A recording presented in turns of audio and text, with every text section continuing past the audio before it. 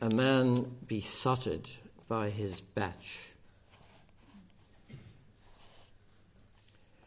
In the Spar supermarket on Merrion Row, opposite O'Donoghue's public house, when I presented my basket at the checkout, to my dismay it was taken not by one of the many Polish girls manning the checkouts, but by a short, stocky, curly, red-headed male Dubliner screeching to himself the Owl Triangle by Brendan Behan. And the Owl Triangle, jingle jangle, all along the banks of the Royal Canal. He was all bonhomie, but not excessively. He commented on my every item.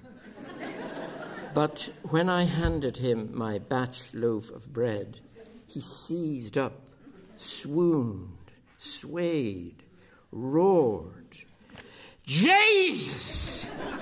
He exploded. A batch! He continued as if performing an aria in the Messiah.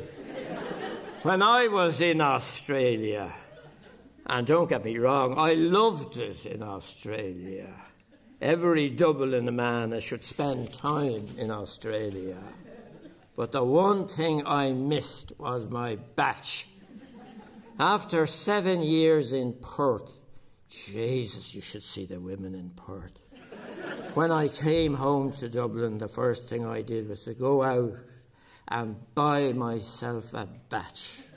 And I came back with my batch, and I smeared 2 slices with dollops of butter, and I made one gorgeous ham sandwich.